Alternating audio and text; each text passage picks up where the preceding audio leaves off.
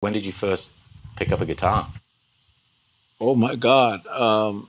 My parents were sharecroppers. They couldn't afford a guitar, and every Christmas there was one guy out there in Letchworth, Louisiana. They would go get him, and he would go from house to house Christmas Eve and Christmas Day, and that was it until next year.